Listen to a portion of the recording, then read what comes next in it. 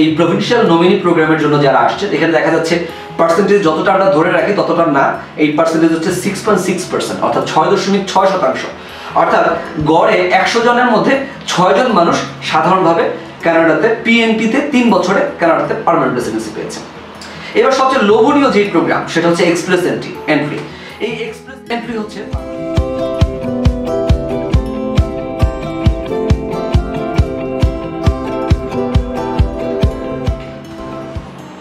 আসসালামু আলাইকুম, সবাইকে নর্ডিক টার্নস চ্যানেলে অনেক অনেক স্বাগতম।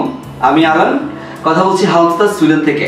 সাধারণভাবে নর্ডিক টার্নসে আমি নর্ডিক কান্ট্রিজ নিয়ে ভিডিও বানাই এবং কম্পারিজনের বিভিন্ন ধরনের দেশ নিয়ে আমি ভিডিও বানানো শুরু করেছি, যেমন সিটিজেনশিপ নেওয়ার জন্য বিভিন্ন কান্ট্রিতে কী ধরনের ক্রাইটেরিয়া আছে এবং পার্মানেন্ট রেসিডেন্সি নেওয়ার জন্য কী ধরনের ক্রাইটেরিয়া আছে, এই বিষয়গুলো নিয়ে সাধারণভাবে ভিডিও বানিয়ে থাকি। আমার মেইন ভিডিও বানানোর টপিকস হচ্ছে সুইডেন, নরওয়ে, ডেনমার্ক এবং ফিনল্যান্ড এবং সেই সমস্ত কান্ট্রি যে সমস্ত কান্ট্রিতে সাধারণভাবে সোশ্যাল ওয়েলফেয়ার অনেক ভালো এবং যে সমস্ত কান্ট্রিতে বাংলাদেশিদের জন্য কাজ করার সুযোগ আছে এবং তারা ওই দেশে গিয়ে বাংলাদেশের রেমিটেন্স বাড়ানোর জন্য কাজ করতে পারবে। এই ধরনের দেশ নিয়ে আমি কাজ করে থাকি সাধারণভাবে। আমি অনেক সময় অনেক ভিডিও ইংলিশে বানাই, কিন্তু আমি বাংলাদেশিদেরকে হেল্প করার জন্যই শুধুমাত্র এই চ্যানেলটা খুলেছিলাম এবং এখনো পর্যন্ত আমার মেইন টার্গেট হচ্ছে বাংলাদেশিরা। সেই জন্য আমি বাংলা ভাষাতে কথা বলি এবং বাংলা ভাষাতেই আমার ভিডিওগুলো বানিয়ে থাকি। সো আমি আশা করবো যে আজকের ভিডিওতে আমি যে টপিক নিয়ে কথা বলবো সেই টপিকে আপনারা সবাই মনোযোগ সহকারে ভিডিওটা দেখবেন, কারণ এই ভিডিওতে আমি আজকে কথা বলবো সিটিজেনশিপ ইন কানাডা, অর্থাৎ কানাডাতে নাগরিকত্বের যে রিকোয়ারমেন্টস আছে সেগুলো নিয়ে কথা বলবো। এর আগে কিছু ভিডিও বানানো হয়েছিল যেগুলোতে আমি সুইডেনের নাগরিকত্ব নিয়ে কথা বলেছি। নতুন করে আবার সুইডেনের কিছু রুলস চেঞ্জ হতে আমি চাই যে আবার সুইডেনকে নিয়ে সুইডেনের নাগরিকত্ব নিয়ে একটা ভিডিও বানানোর জন্য। ঠিক সেইভাবে আমি আরও অনেক ধরনের রিকোয়েস্ট পেয়েছি, যেমন বেলজিয়াম থেকে অনেকে আমাকে রিকোয়েস্ট করেছে বেলজিয়ামের নাগরিকত্ব নিয়ে ভিডিও করার জন্য, তারপর নেদারল্যান্ডস থেকে রিকোয়েস্ট করেছে, আমাকে রিকোয়েস্ট করেছে পর্তুগাল, পোল্যান্ড, তারপর আমাকে রিকোয়েস্ট করেছে ইটালি থেকে বিভিন্ন নাগরিকরা যারা অলরেডি তাদের ফ্যামিলিকে আনতে চায় বা তারা পার্মানেন্ট রেসিডেন্সিতে আছে, তারা সিটিজেনশিপে কীভাবে যাবে তারা বুঝতে পারছে না, তারা চায় যে আমি তাদেরকে নিয়েও ভিডিও বানাই। বাট প্রথম ফোকাস থাকবে হচ্ছে নর্ডিক কান্ট্রিজের বিভিন্ন রেগুলেশনস, রিকোয়ারমেন্টস এগুলো নিয়ে, এবং দেন আমি অন্যান্য কান্ট্রিতে আস্তে আস্তে আগাচ্ছি। সো আজকের ভিডিওটা খুব স্পেশাল এবং আজকে আমি ভিডিওর মেইন টপিক হচ্ছে সিটিজেনশিপ ইন কানাডা, অর্থাৎ কানাডাতে আপনারা কিভাবে নাগরিকত্ব পাবেন সেটা নিয়েই আজকে আমরা কথা বলবো। কানাডাতে নাগরিকত্ব কিভাবে পাবেন এটা নিয়ে বাংলাদেশি তো আছেই, প্লাস হচ্ছে সারা দুনিয়াতে অনেক মানুষজন এই কানাডার রিকোয়ারমেন্ট, সিটিজেনশিপ রিকোয়ারমেন্ট বা পার্মানেন্ট রেসিডেন্সির রিকোয়ারমেন্ট নিয়ে ভিডিও বানিয়েছে। আমি তাদের ভিডিওগুলো দেখেছি এবং আমি তাদের ভিডিওগুলোর সাথে যে ইনফরমেশন থেকে তারা ভিডিওগুলো বানিয়েছে তাদের সেই ইনফরমেশনগুলোর সাথে অনেকের সাথে রিকোয়ারমেন্টের আমি অনেক জায়গায় ডিফারেন্স পেয়েছি। আবার অনেক সময় আমি দেখেছি যে তাদের ইনফরমেশনগুলো সঠিক হলেও কিছু কিছু কন্ডিশনে সেগুলো সঠিক না।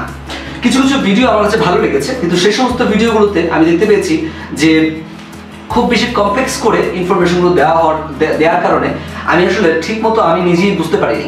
আমি সাধারণভাবে লিগ্যাল ইস্যুসগুলো নিয়ে কাজ করি সুইডেনে এবং আমি নিজেই লিগ্যাল ইস্যুগুলো জানার পরেও আমি অনেক সময় তাদের ভিডিওর যেই মেইন রিকোয়ারমেন্ট সেই মেইন রিকোয়ারমেন্টগুলো আমি বুঝতে পারিনি।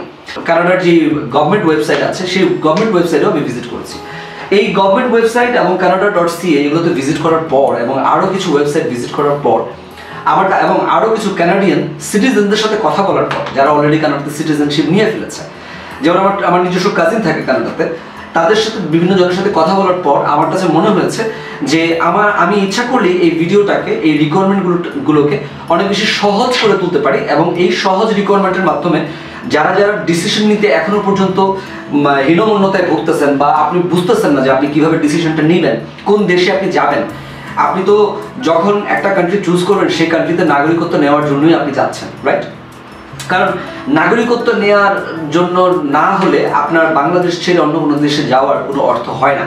নাগরিকত্ব মানে হচ্ছে আপনি সেই দেশের সোশ্যাল ওয়েলফেয়ার থেকে শুরু করে, অর্থাৎ গভর্নমেন্টের যে ধরনের সামাজিক যেই বেনিফিটসগুলো আছে, যেগুলো বেসিক বেনিফিটস, সেই বেনিফিটসগুলো পাওয়া থেকে শুরু করে সব ধরনের রাইটস এবং রেগুলেশনস আপনি সুন্দর করে ওই দেশে পেয়ে যাবেন এবং ওই দেশ আপনাকে তাদের একটা অংশ হিসেবে মনে করবে।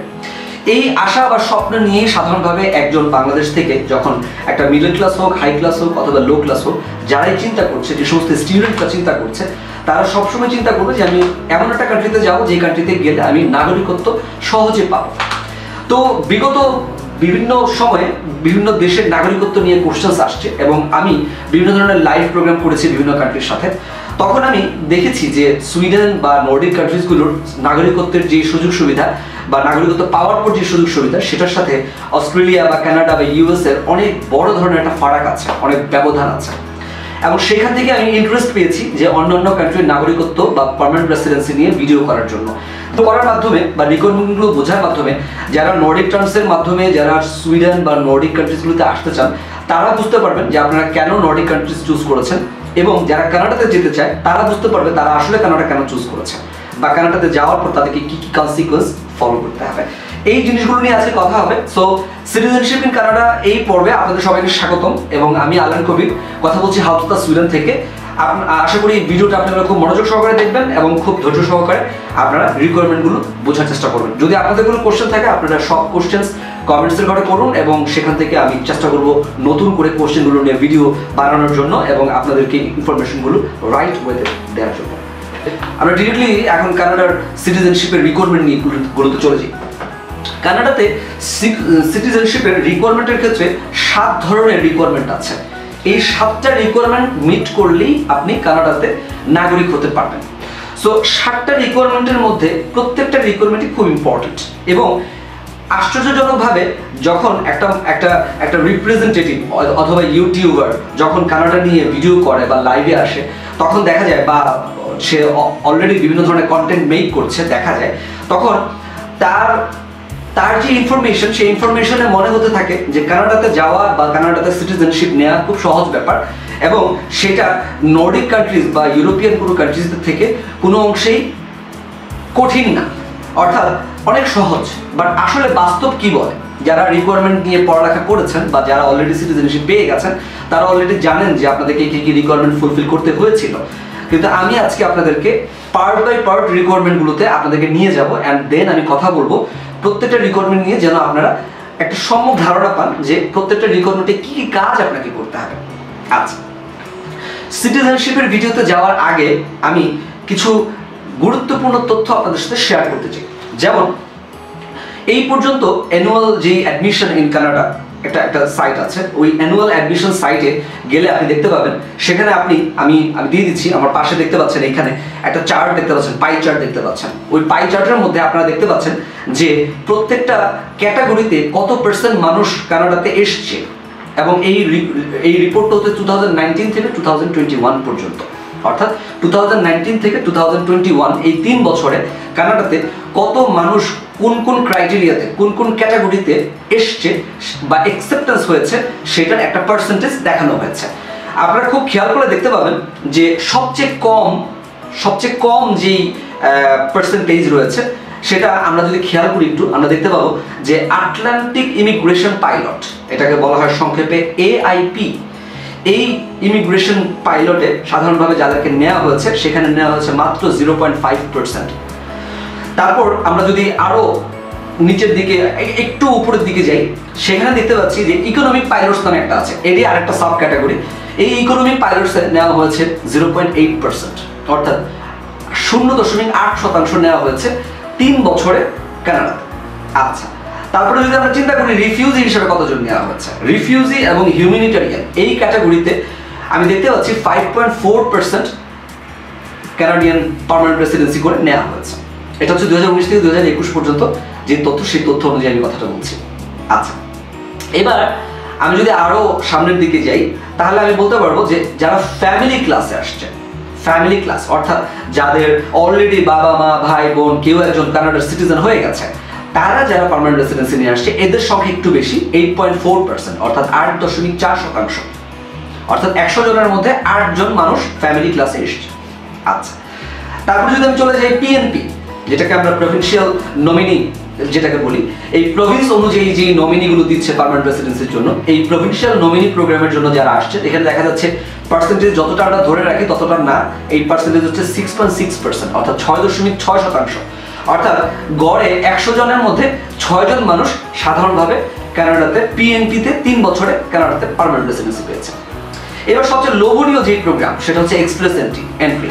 এই এক্সপ্রেস এন্ট্রি হচ্ছে পার্মানেন্ট রেসিডেন্সি পাওয়ার সবচেয়ে ভালো উপায়।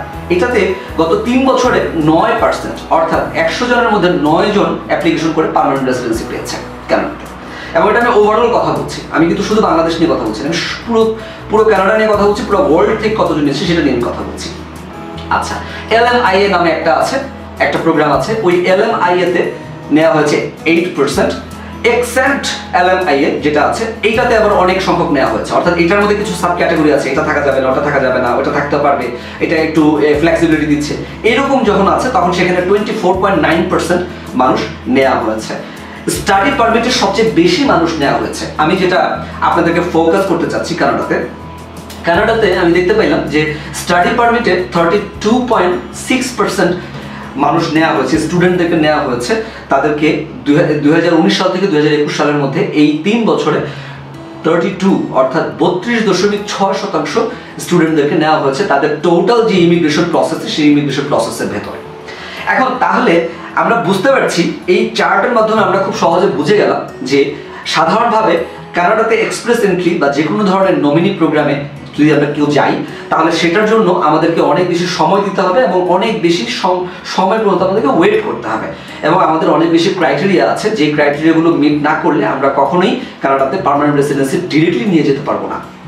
অর্থাৎ এটার মধ্যে সিএসআর মানে হচ্ছে কম্প্রিহেন্সিভ র্যাঙ্কিং সিস্টেম, সেই সিআরএস এর যে কোড, এই সিআরএস এর কোড আপনাকে মিট করতে হবে। আরো অনেক ধরনের পয়েন্টস আছে, 67 পয়েন্টস থাকতে হবে 100 এর মধ্যে, এই ধরনের এক্সপ্রেসিভলি অনেক ধরনের পয়েন্টস আছে। এই পয়েন্টসগুলো থাকার পরও আপনাকে একটা নির্দিষ্ট সময় পর্যন্ত ওয়েট করতে হবে। এছাড়া এর বাইরে আপনি কোনোভাবেই কানাডার পার্মানেন্ট রেসিডেন্সি ডিরেক্টলি পেতে পারবেন না। সো যেতে হলে আপনাকে স্টুডেন্ট ভিসায় যেতে হবে।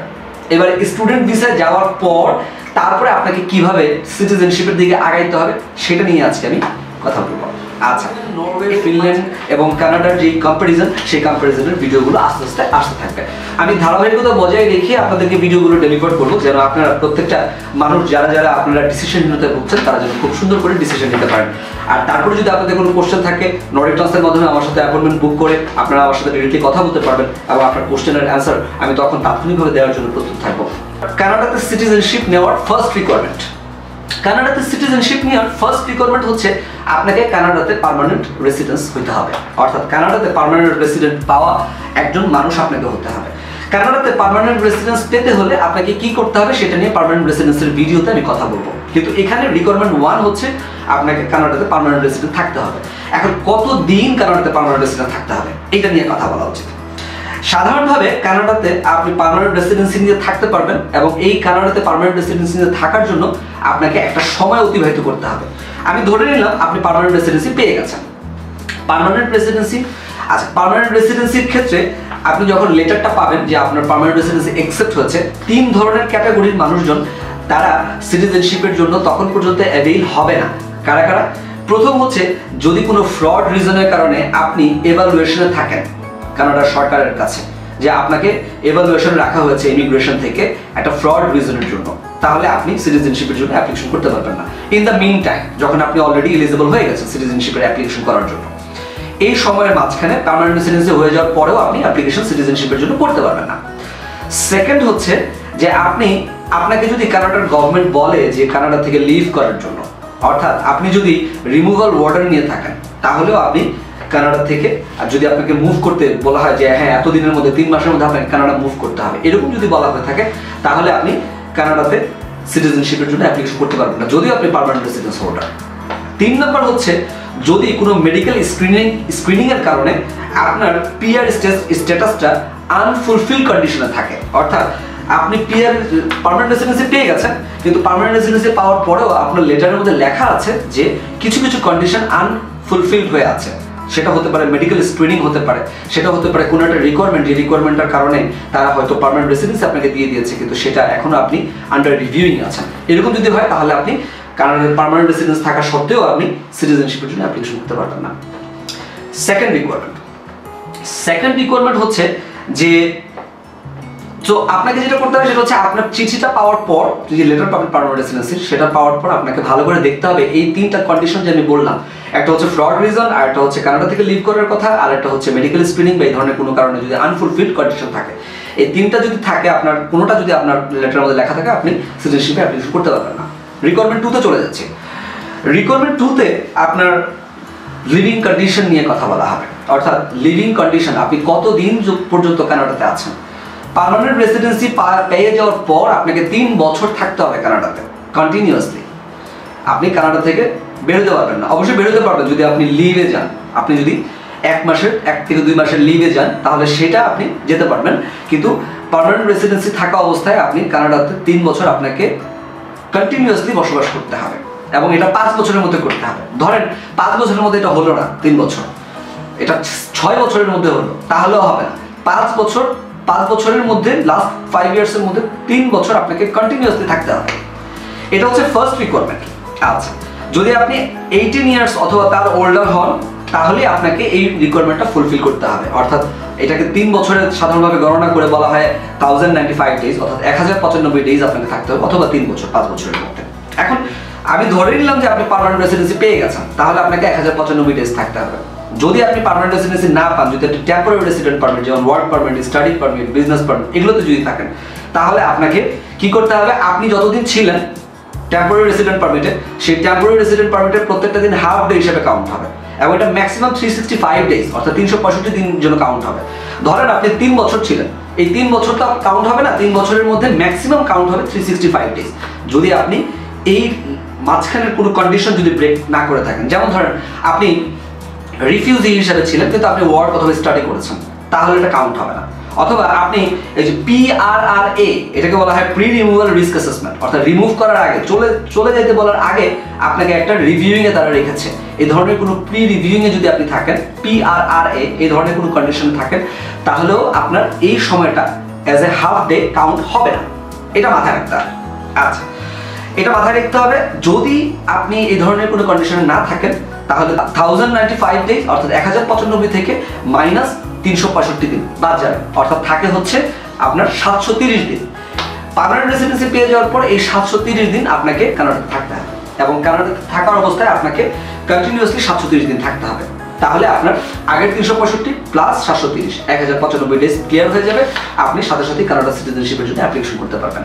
হ্যাঁ, যদি আপনি কন্টিনিউয়াসলি 5 ইয়ার্স পরে, যদি আপনি ধরেন আপনার পার্মানেন্ট রেসিডেন্সি হয়ে গেছে কিন্তু 3 বছর পরে আপনি অ্যাপ্লাই করেননি, আপনি 5 ইয়ার্স পরে অ্যাপ্লাই করছেন, তাহলে আপনার টেম্পোরারি রেসিডেন্ট পারমিট গণনায় এটি ধরা হবে না। 5 ইয়ার্স যে আপনি পিআর এর জন্য পিআর পেয়ে আছেন এখানে, ওই সিকোয়েন্সের উপর ভিত্তি করেই ইমিগ্রেশন আপনাকে 5 বছর ধরে আপনাকে পার্মানেন্ট রেসিডেন্সি থেকে সিটিজেনশিপের জন্য এলিজিবল করে দেবে। এই হচ্ছে সেকেন্ড রিকোয়ারমেন্ট। আমার কাছে মনে হয় আপনার রিকোয়ারমেন্টগুলো নিয়ে ক্লিয়ার হচ্ছেন। প্রথম রিকোয়ারমেন্ট ছিল হচ্ছে আপনাকে পার্মানেন্ট রেসিডেন্স হতে হবে, সেটার মধ্যে কিছু কন্ডিশন ছিল। সেকেন্ড রিকোয়ারমেন্ট হচ্ছে আপনি কতদিন থাকবেন, আপনাকে 3 বছর কন্টিনিউয়াসলি আফটার পার্মানেন্ট রেসিডেন্সি কানাডাতে থাকতে হবে, এবং 5 বছরের মধ্যে 3 বছর হতে হবে। এর মধ্যে যদি স্টাডি পারমিট হয় বা যদি কোনো ওয়ার্ক পারমিট হয় তাহলে হাফ ডে করে কাউন্ট হবে, ম্যাক্সিমাম 365 ডেজ কাউন্ট হবে। এর বেশি হাফ ডে হয়ে যদি 600 ডেজ হয়ে যায়, 600 ডেজ কাউন্ট হবে না, কাউন্ট হবে 365 দিন। এই 365 দিন 1095 দিন থাকতে হবে আপনাকে, সেটা থেকে 365 বাদ দিলে 730 দিন। এই 730 দিন পার্মানেন্ট রেসিডেন্সি পাওয়ার পর যদি আপনি থাকেন, 730 দিন যেদিন হয়ে যাবে সেদিনই আপনি কানাডাতে সিটিজেনশিপে অ্যাপ্লিকেশন করতে পারবেন। 3 নম্বর রিকোয়ারমেন্টস নিয়ে কথা বলবো।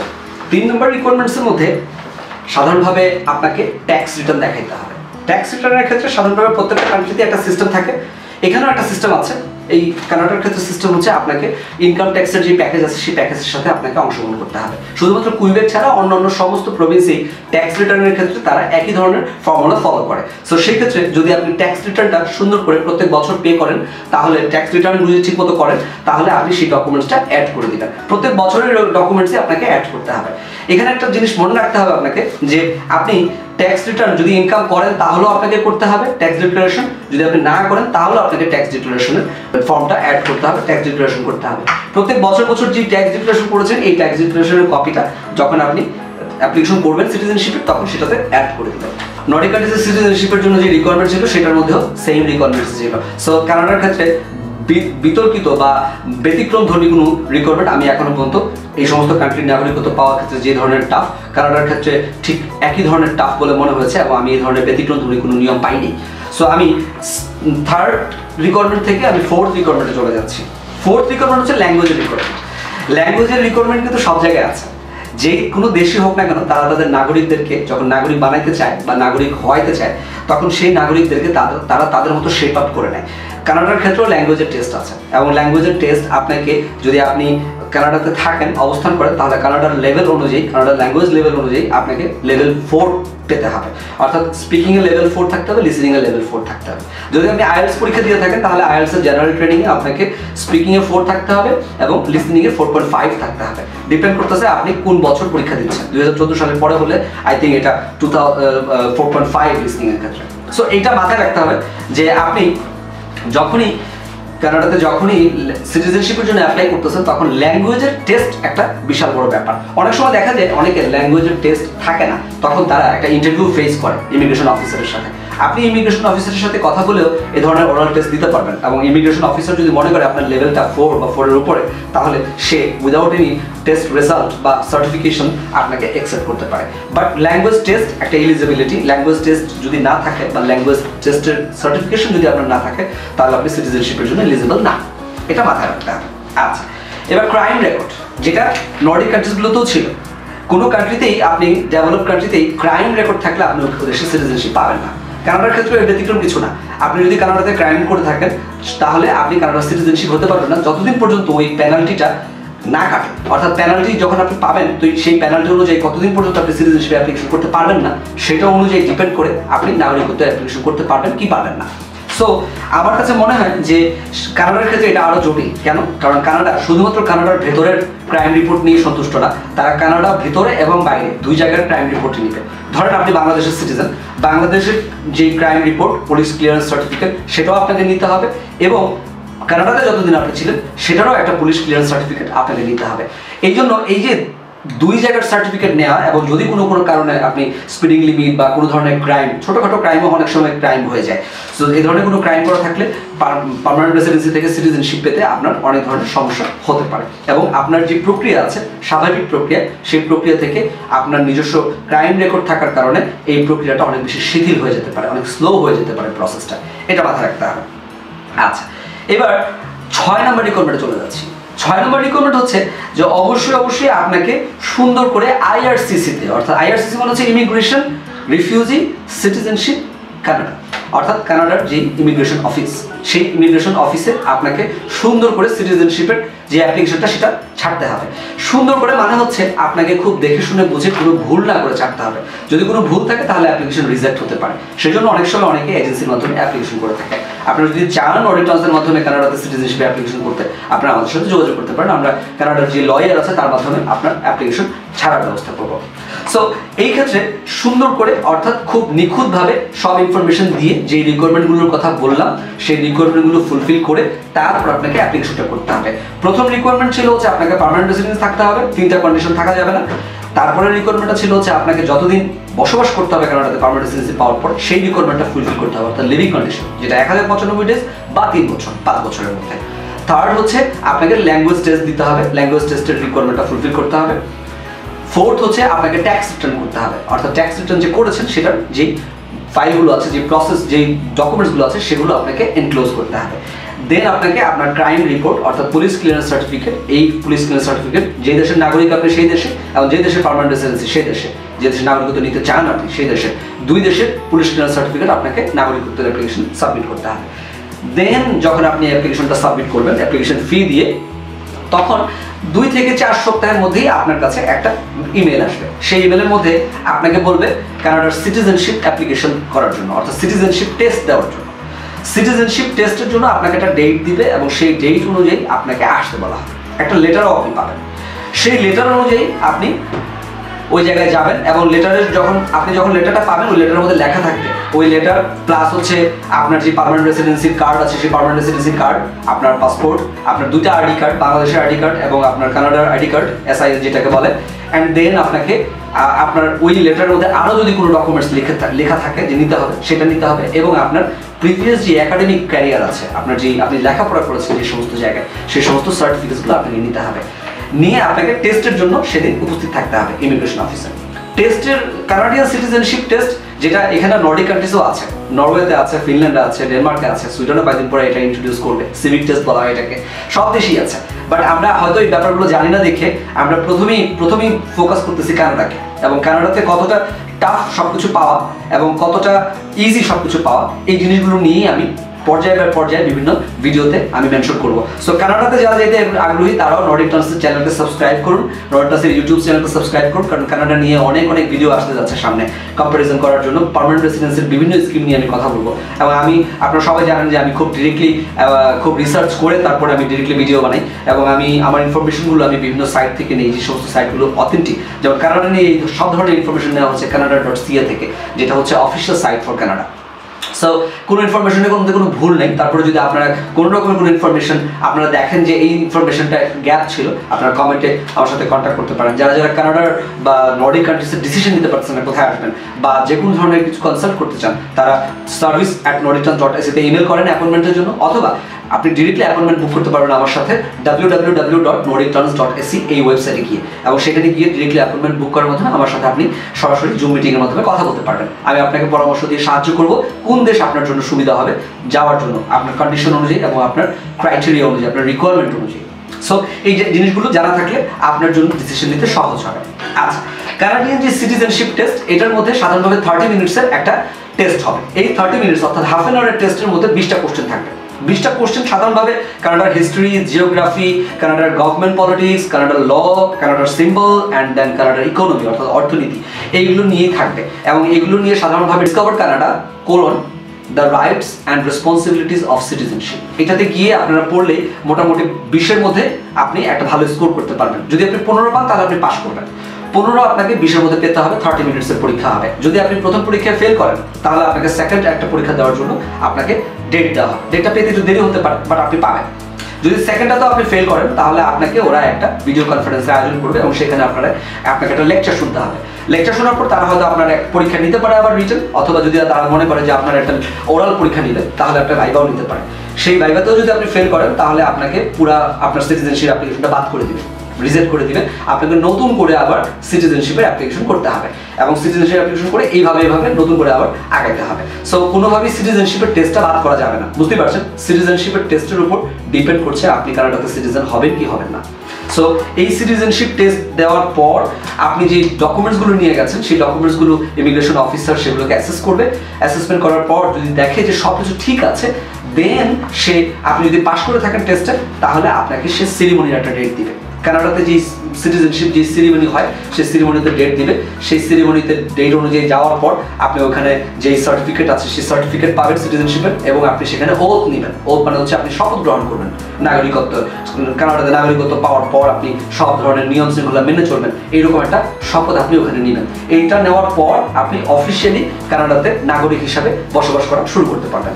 এই হচ্ছে মোটামুটি কানাডাতে বসবাস করার জন্য, নাগরিকত্ব পাওয়ার জন্য একটা বেসিক রিকোয়ারমেন্ট প্রসেস। যে রিকোয়ারমেন্ট প্রসেসে আমি আপনাদেরকে বোঝানোর চেষ্টা করছি যে কিরকম ডিফারেন্স আছে নর্ডিক কান্ট্রিজগুলোর নাগরিকত্ব পাওয়া থেকে কানাডার নাগরিকত্ব পাওয়া। যেমন সুইডেনের ক্ষেত্রে 5 বছর কন্টিনিউয়াস থাকতে হবে, কানাডাতে সেটা পার্মানেন্ট রেসিডেন্সি পাওয়ার পর আপনাকে থাকতে হবে হচ্ছে 3 বছর।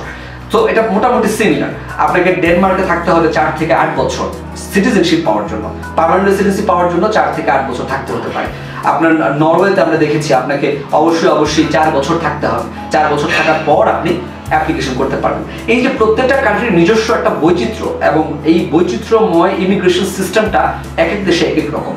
আপনি ঠিক করবেন যে আপনার যে রিকোয়ারমেন্ট আছে, আপনি যেই ওয়েদার চাচ্ছেন, আপনি যে রিকোয়ারমেন্ট চাচ্ছেন, আপনার যে টাকা পয়সা, সব কিছু মিলিয়ে আপনি কোন দেশে আসতে চান। কানাডার পার্মানেন্ট রেসিডেন্সি নিয়ে যে স্কিমগুলো আছে, যে প্রোগ্রামগুলো আছে, সেগুলো নিয়ে আমি আস্তে আস্তে এক্সপ্রেস এন্ট্রি থেকে শুরু করে প্রত্যেকটা পয়েন্টে আমি কথা বলবো, ভিডিও মেক করবো, যেন আপনারা কানাডার পার্মানেন্ট রেসিডেন্সি এবং সুইডেন, নরওয়ে, ডেনমার্ক, ফিনল্যান্ড এগুলোর পার্মানেন্ট রেসিডেন্সি পাওয়া কতটা ডিফারেন্ট এবং কোনটা সহজ আপনার জন্য, কোনটা কঠিন, এটা আপনি আমার ভিডিও দেখে ডিস্টিংগুইশ করতে পারবেন। And then you can take your own decision which country is gonna be better for you or other subjects. So আমার কাছে মনে হয় যে এই ভিডিওগুলো আপনাদেরকে প্রচুর পরিমাণে হেল্প করবে ডিসিশন নেওয়ার জন্য। এবং অবশ্যই যারা এখন বর্তমানে বাংলাদেশে বসে থেকে আমার কানাডার সিটিজেনশিপ কিভাবে পাবেন সেটা নিয়ে ভিডিও দেখছেন, বা নরওয়েতে কিভাবে সিটিজেনশিপ পাবেন, বা ডেনমার্কে কিভাবে পাবেন সেগুলো নিয়ে ভিডিও দেখছেন, তাদেরকে আমি একটা জিনিস রিকোয়েস্ট করবো, প্লিজ সাবস্ক্রাইব করেন নর্ডিক টার্নস ইউটিউব চ্যানেলকে, এবং এটাকে ছড়িয়ে দিন প্রত্যেকটা মানুষের মাঝে। কারণ আমার মেইন গোলই হচ্ছে যে বাংলাদেশ থেকে ডেভেলপড কান্ট্রিতে আমরা স্টুডেন্টদেরকে নিয়ে আসবো, আমরা যারা স্কিল্ড ওয়ার্কার আছে, যারা স্কিল্ড প্রফেশনালস আছে তাদেরকে নিয়ে আসবো এবং বাংলাদেশে একটা বড় অঙ্কের রেমিটেন্স আমরা পাঠাবো, যেটার মাধ্যমে আমাদের বাংলাদেশের সময় ডেভেলপড কান্ট্রি হিসেবে পরিচিত হবে। সবাই অনেক অনেক ভালো থাকবেন। আপনাদের যদি কানাডা নিয়ে আরও কোনো কোশ্চেন্স থাকে বা আর কোনো ভিডিও আপনারা চান তাহলে সেটা আপনারা আমাকে নক করতে পারেন এবং কমেন্টের মধ্যে লিখতে পারেন। কমেন্টে লিখলে আমি আপনাদেরকে হয়তো ওটা নিয়ে ভিডিও মেক করার জন্য চেষ্টা করবো। সবাই অনেক অনেক ভালো থাকবেন, সুস্থ থাকবেন, আমাদের সবার জন্য দোয়া করবেন। আসসালামু আলাইকুম, আল্লাহ হাফেজ।